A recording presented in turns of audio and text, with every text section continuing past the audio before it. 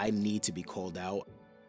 I need to be spoken to. I need to be able to reach out to somebody. I have to have constant communication because academically cannot do it on my own.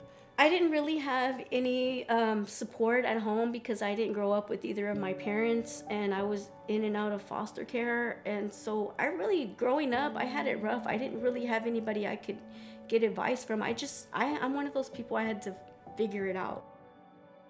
I could have gone to college, but it would have been difficult. I grew up in a housing project. My mother did not have money.